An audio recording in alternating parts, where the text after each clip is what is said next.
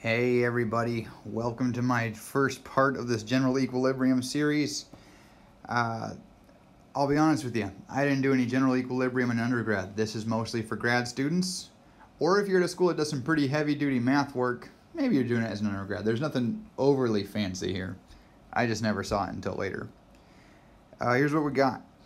Partial equilibrium is when you solve for a demand function or you solve for profit maximizing behavior and you leave it at that. General equilibrium is when you see what happens when you substitute the firm's answers into the consumer's answers and see how they interact with each other. Find the prices at which both of their behaviors are stable. So I'm doing it simple. Got one worker, one firm. The worker can supply capital and labor to the firm, which the firm can purchase or rent from the worker. The worker gets utility from leisure and consumption.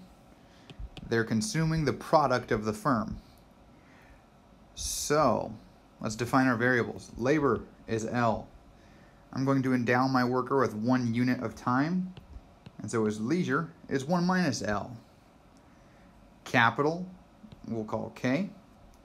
And the good, I'm going to use two notations. I'm going to say X if the consumer eats it. Q is what the firm makes. So both of those are the same thing. Wage we'll call W. Rent for capital is R. Price for the good is P. And we'll have a Lagrange multiplier through all this for lambda. So what do I want to solve for? I want to solve for labor. That's a really funky L. I want to solve for labor, capital, and my production good, X or Q, however you want to call it, wage, rent, price, and Lagrange multiplier. 7 variables. And so I need to figure out how to mess with my consumer problem and my firm problem to solve for all 7 of those things. Once I do, I've got my general equilibrium. So moving forward, this video, I'm going to show you how to get a system of 7 equations and 7 unknowns. In my next video, we'll solve for L, K, and X as functions of prices. And then in the next video after that, we'll show how to pick up where we left off to solve for all the prices and all that stuff. So let's do, I told you this is going to be a simple example, so we're going to assume everything's just Cobb-Douglas. Let's say for our consumer, utility from labor and eating good X is equal to 1 minus L to the alpha, X to the beta. Notice labor enters negatively because the worker would rather be using leisure, and labor is the opposite of that. And let's give them a budget constraint. The price times the quantity of good X is equal to the worker's labor wages plus the worker's capital wages. Now, I could make someone else own capital, or I could add taxes or have other kinds of entities or whatever. I've got this situation though with just one worker, one firm. And I told you that the worker is the owner of the L and the K. So that's what the worker's budget constraint looks like. So, how do we go about solving this? Let's set up our Lagrangian equation. That's 1 minus L to the alpha, not K, sorry, X to the beta equals plus lambda times Px minus WL minus RK. Now I'm going to assume at the front of this that my alphas and betas are well enough behaved that I don't have to worry about corner solutions. I'm assuming interior solutions. I'm going to do first order conditions, not Kuhn-Tucker conditions. If that's something you need to worry about in your class, then this is only a start for you.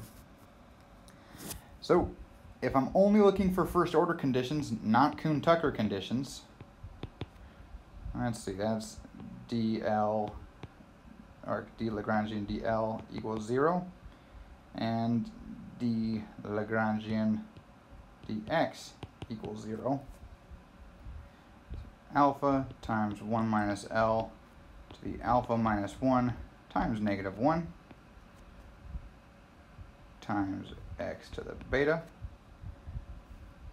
Let's see, minus lambda w equals 0. Now I'm going to mess around with the negatives a little bit here.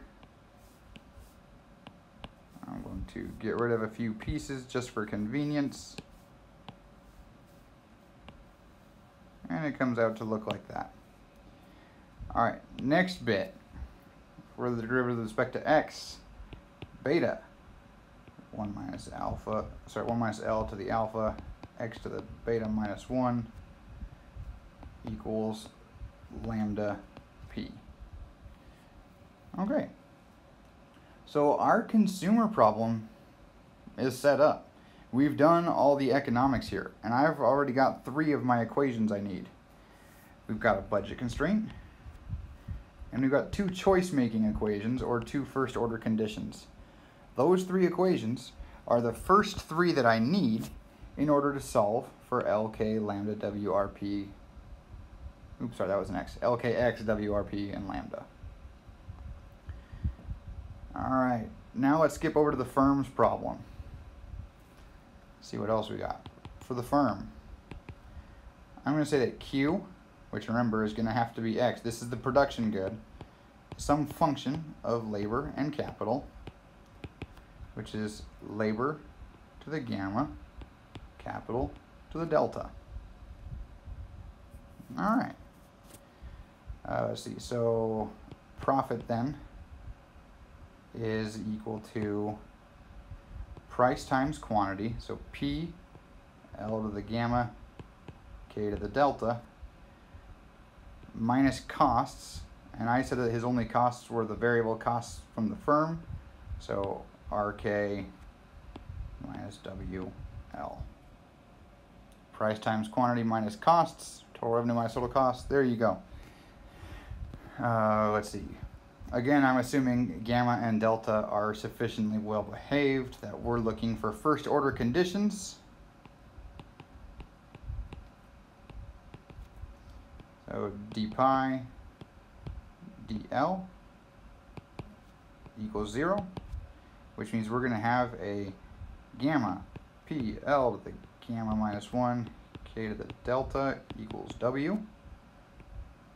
D pi dk equals 0 means we're going to have a delta p to the times l to the gamma k to the delta minus 1 equals r. And now our firm is all set up. We've got a few equations here. One, we've got the production function, which is that q equals l to the gamma k to the delta, and we've got these first order conditions. Okay, now I had 7 variables, so I need a 7th unknown, and this is one that sometimes you'll overlook. This is one of the big links between the two. The market clearing condition, which is just that the X that the consumer eats is equal to the Q that the firm makes. And that just means that in equilibrium there's no extras of our good floating around, and that's our 7th equation. So there we have it, 7 equations, 7 unknowns.